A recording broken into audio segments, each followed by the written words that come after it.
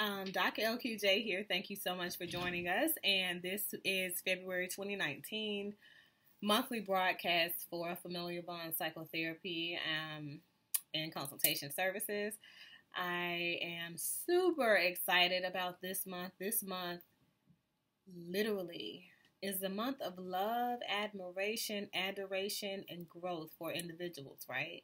So, while talking to a colleague, I came up with this month's broadcast. Kind of know it came toward the middle of the month, but I wanted to kind of let this one air before Valentine's Day because I thought it was really important to kind of get this out there before then. So, the broadcast will cover social comparison theory, okay? And let's talk about what it is. So,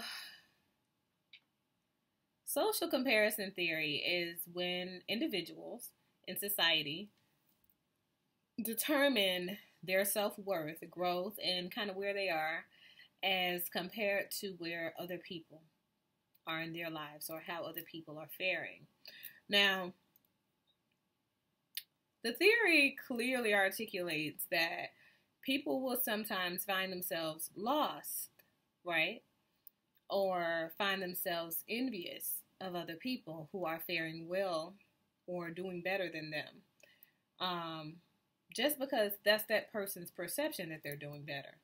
Just because that other person feels like success looks like this, and it's not what it looks like to the individual. Now, I want to kind of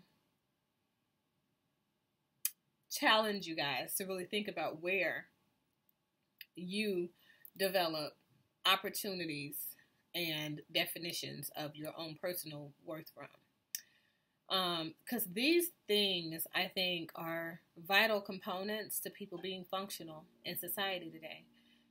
Separately, there was a conversation that I had with another colleague, and we were discussing the success of relationships and love and how people determine what's acceptable and what's not in a relationship, right? How they gauge conflict, how they gauge disagreements in relationships, and how well, we are kind of prepared to accept rejection